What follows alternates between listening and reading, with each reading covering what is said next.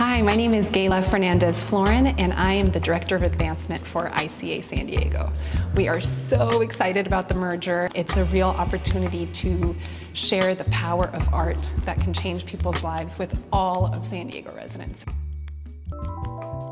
Hi, my name is Claudia Cano. I'm the Education Director at ICA. At ICA, we're looking to educate people in ideas within contemporary art. We also provide a good experience by offering innovative and up-to-date classes and workshops in art education. And the most important, maintain relevance in the community. The artists that come here, regional, national, and international, have amazing and important stories to share.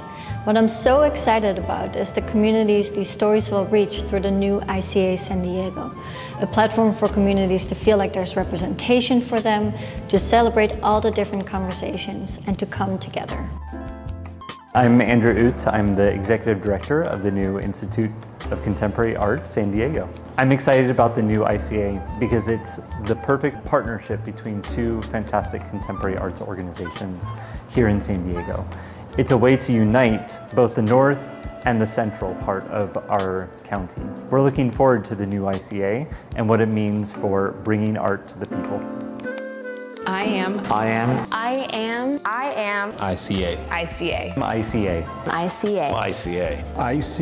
ICA. Yo soy ICA. Yo soy ICA. I am ICA.